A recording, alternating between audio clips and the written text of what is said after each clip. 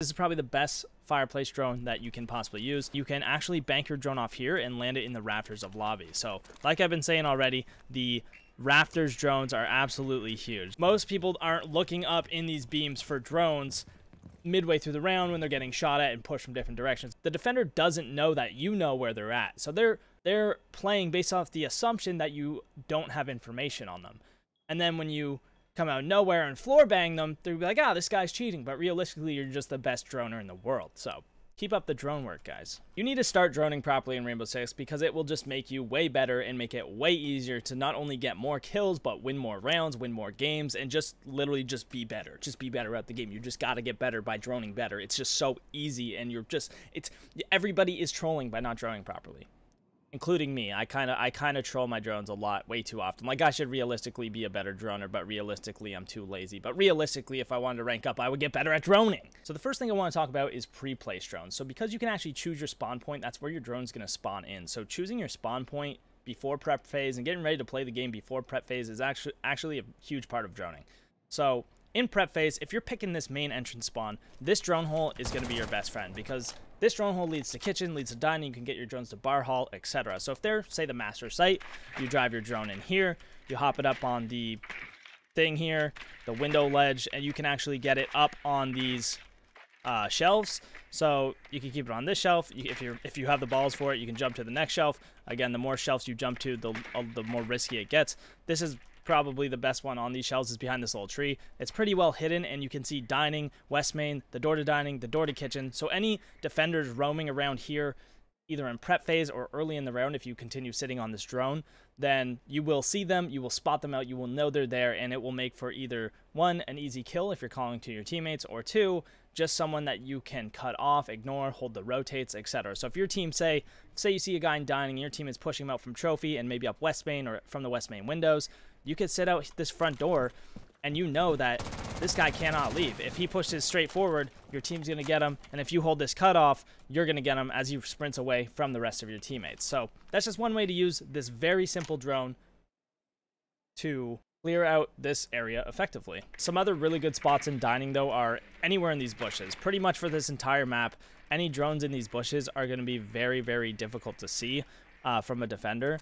Now, if you are on defense, I recommend just shooting out these bushes if you are playing against like higher level players who are using drones properly, because as you can see, you think that's the drone. That's not even the drone. The drone is here. Dude, and like I have to get point blank at it to actually see it. So you can tell like how good these bushes are for these drones. The next one you can do, so if you drive it through that drone hole again, is you can actually put it in kitchen as well. So if you hop her up here, you can get up on these cabinets. You get in these cabinets if you want. You can put it in the microwave, but I just prefer to just throw it on the corner of this cabinet here because then I can see the solar stairs. So any defenders rotating down the solar stairs in prep phase, you'll see that they do have a guy underneath. He has come down solar stairs. Maybe you see him come down solar stairs, but he doesn't actually come through this doorway. Then you know 100% that this guy is hiding in trophy somewhere. Maybe he's prone like this, waiting for attackers. So you can call out to your team, hey, there's one in trophy. And you know that for sure because he has come down these stairs, but he has not left this doorway. Because if he does, you'll see him on that drone again, right here, right? You'll see him come to this doorway, and you'll know that he has maybe run to another part of the map. But if he doesn't, again, lock this guy down trophy, an easy nade, an easy pre-fire, an easy flashbang, hop in, whatever it may be, you can take that guy out. The next spots we're going to look at is the bar hall. So if we take our drone through this doorway, you can actually, again, hide him in the bushes and put it for this bar hallway. And this one's great because if there's a defender sitting by the game's entrance, so he's sitting over here, or he's in bar, or if he comes into bar from lobby or whatever, you can tell if they go into bar or games from this drone because there's only the three entrances, right? There's the door over here, which you'll see them cross. There is the door over here, which you'll see them come down blue or come down the hallway, and then there's a door here. So you can see all the entrances into bar and games, and if they shotgun open the hatch and drop the hatch, you can hear it off this drone as well. So you'll know that both these rooms are clear just by setting up this pre-placed drone. So if you set up this drone and you're on it and your teammate wants to take games and push up maybe the blue stairs to try and get control of the hallway up there, then you can sit on this drone, you know it's clear, say, hey man, just go into games, run out the blue stairs, you can take it really quick, you can catch a lot of people off guard that way, and you can get some free kills probably. If you want, you can also take your drone into bars. So this one's a little tougher. This is more of a like parkour drone, but if you get your drone up on this ledge, you can actually do that and get it on top of the bar. So it is a little more of a tough maneuver. You have to turn your drone and land it on the side, but you have to jump from the straight edge. It's tough to parkour the drones like this, but if you can, I would recommend this one because it's also really good.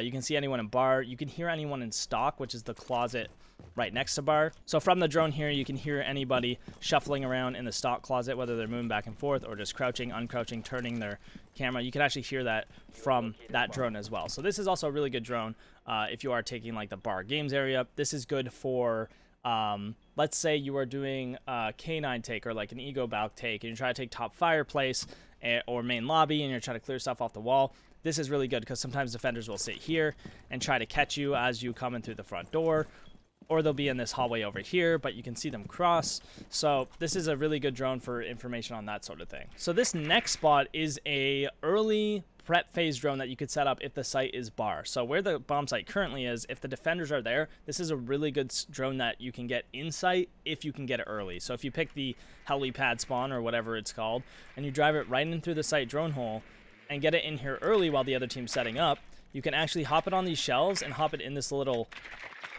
crease of the pillar thing. And then if there's a guy on this stock door, you can hear him shuffling.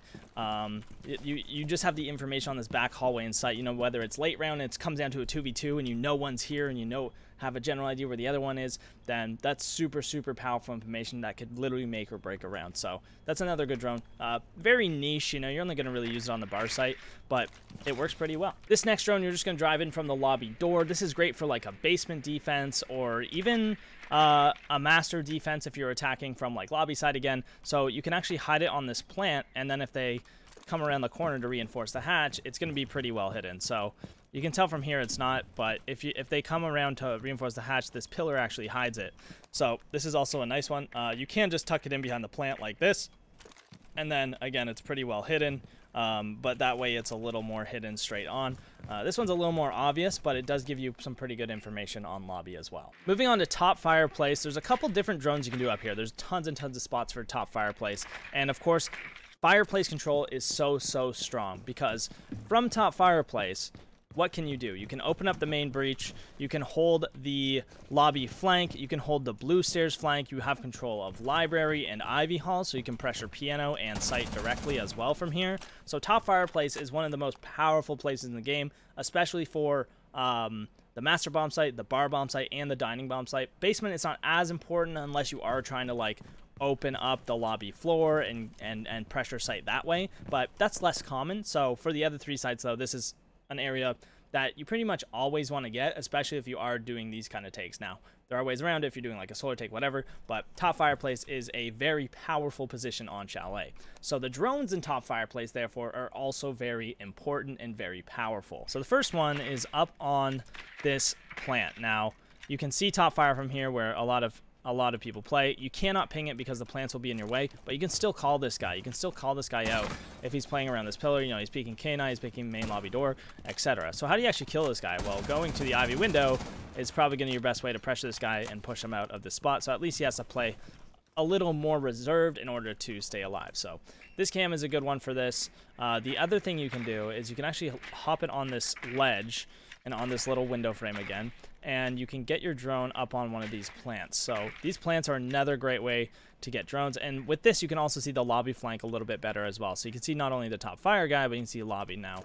You have to be careful because he could be chilling up here, but hopefully you have some teammates on the balcony with this window open so that he isn't able to play here, and that would force him to be exposed to your drone, and then you will see that he is moving around up here or whatever he's planning on doing. So this is great if your team's like trying to take library and push this guy out and get that top fireplace control. Now, getting a pre-place in the library is pretty tough because there are not any real drone entrances into it. Of course, you can come through the bar drone hole, up blue stairs, and get your drone into library, or you can come up from the main lobby stairs, but at this point you might have defenders up here shooting the drones. But if you can get your drone into library, there are some good spots for it in here as well. So on this shelf, you're pretty exposed, but if you hop over to this shelf and get up on this plant here, then you can get a great view of library and a little bit of top fireplace and the box here. So if they push into this room, you can call them out very easily, get some pre-fires from the window or whatever it may be. And this one is also super hidden. As you can see there, I didn't even realize which plant it was on, But there you go. So that's a good library drone if you can get it. And,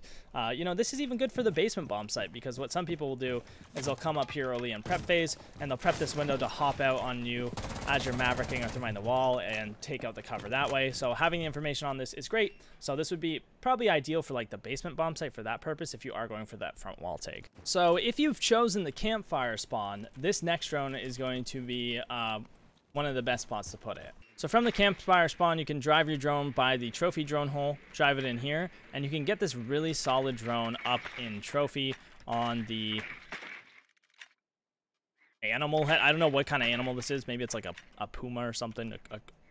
I don't know animals, don't roast me. But you can get it on this head, and you can see people like playing back on this pillar, which a lot of people will play on. And this is a super easy grenade spot. I've killed so many people either playing here or on the solar stairs with a grenade. So either they'll be playing here to contest the trophy hop in, right? They'll be peeking off this and waiting for you to vault in, or they'll be playing here, maybe contesting it this way and then swinging as you hop in. So getting grenades off of this drone is very, very strong. And if they're on these stairs here, you'll probably hear them.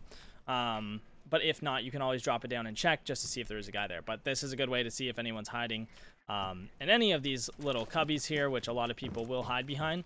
And it's pretty decently hidden as well. Now you can also do the wolf, but this one's a little more tough because you have to parkour over a couple windowsills.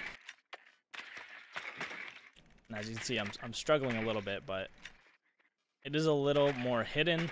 But this one works as well. The last pre-placed drone, though, is going to be if you drive it all the way up the blue stairs. You can hop it on this ledge here and get it once again in one of these little planters, which just allows you to see the hallway. If you really want, you can get it up on the beam above as well. This also works, but it's a little more tough, couple extra jumps, and really not necessary if you ask me, but it works just as well. And if you guys didn't know, changing the angle you're looking at affects how you jump the drone. If you haven't noticed at this point, if you're looking straight, the drone will jump not very high. If you look straight up, it will jump literally straight up. So based on the angle of where you're aiming, the drone will jump higher or further, as you can tell.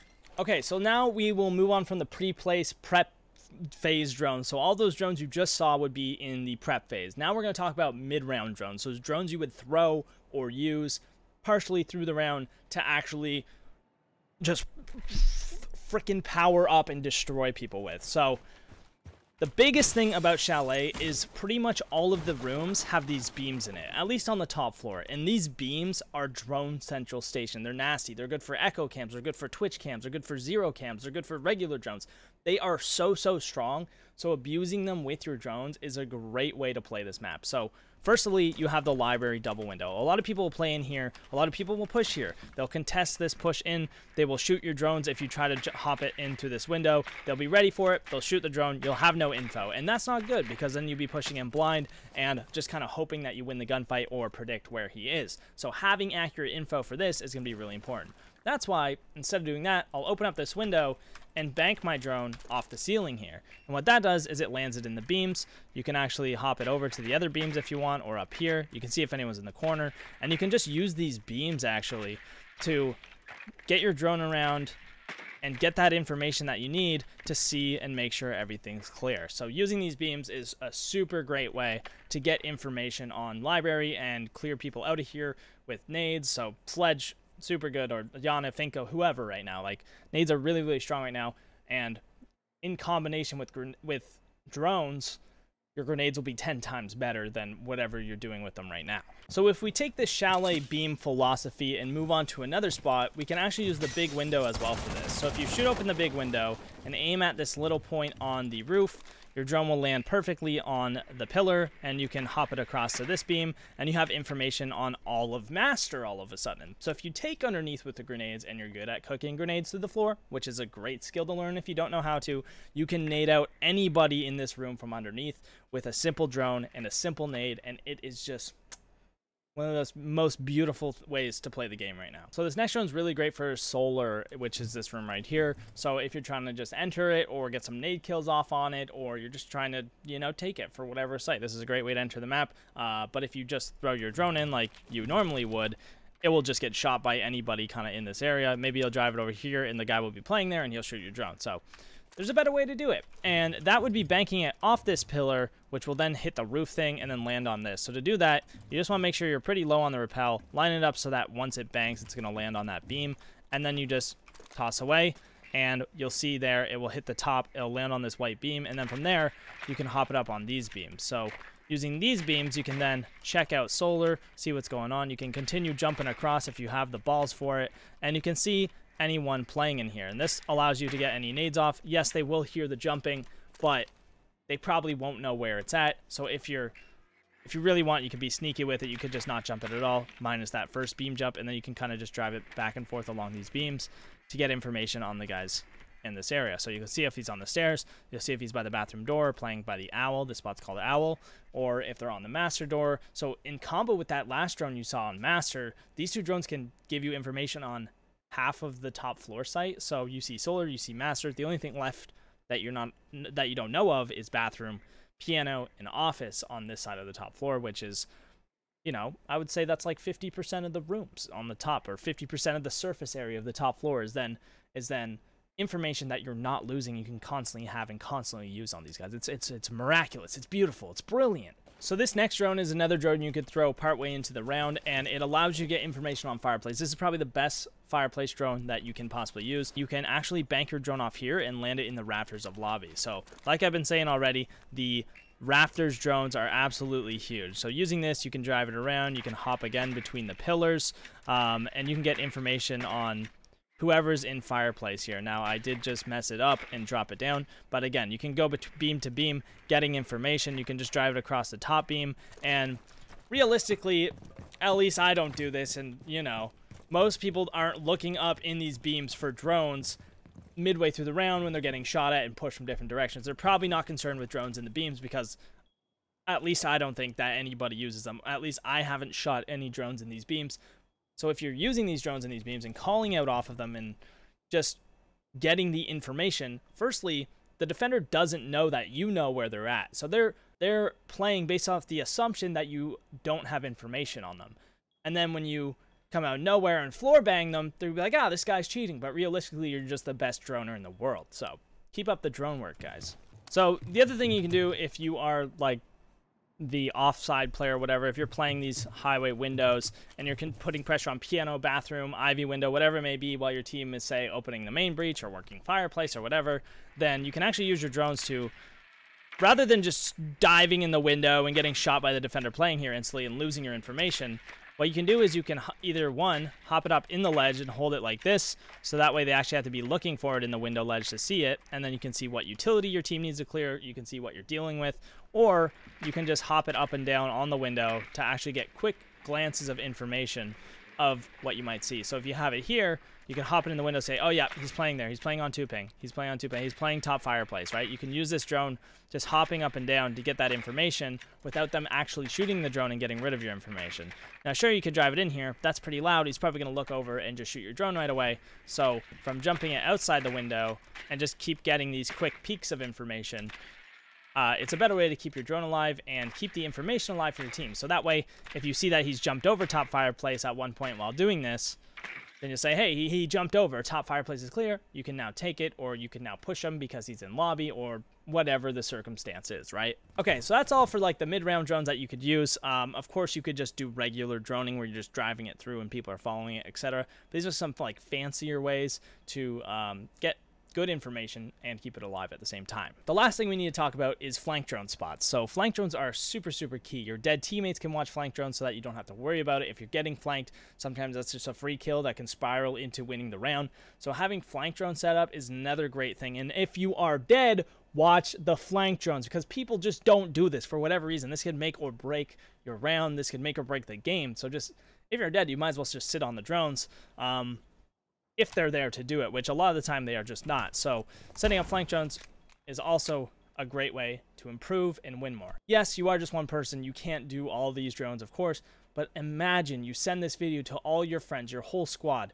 You get a squad, whatever it is, and everybody is rocking these drones. You will literally dominate your rank games if you did this in a full squad. So do your part and maybe just hope your teammates do too. So the first flank drone we're going to talk about is this fireplace drone. So you can put it under this desk, just right in the main door. You can do this in prep phase, you can do this mid-round, whatever it may be. But this drone allows you to see the blue flank, so if they come from the basement, up blue stairs. If they come from the top floor, down blue stairs. But you can also see the main stairs flank. So if they come from the basement from main stairs, or they come from the dining hall and they walk into lobby. So this drone is great because it sees every possible way they could flank from in both directions, right? If that one's getting shot, because that is a pretty common one, you can also jump onto these shelves in lobby. So this is another variant, I guess, of the exact same thing, but you can see, again, the bottom of the blue stairs, so if they come up the blue stairs or if they come from lobby. So just setting it like this, you're a dead teammate, you can look back and forth on your screen. You can say, okay, one's coming from dining hall, he's in lobby, he's flanking your fireplace stairs. Or one's coming up from the basement stairs of lobby, he's going to flank your main stairs. He's coming up blue stairs on you, he's flanking your blue stairs, right? So you can call this out to your team so they can turn around, kill that guy, and then go from there, right? Of course, we talked about this pre-placed drone already, but this is another great drone for the blue flank. Some other options or variants for the blue flank, if you have a drone for blue and one for main stairs, is on the shelf here, up on this plant again. That's another good option. You just have to spin it around the other way. If I can do it. Come on, Pox, you got it. So there you go. You can see the blue stairs flying from this one. You could even use like a main lobby camera, like something like this. This is one I tend to use in prep phase a lot just to see.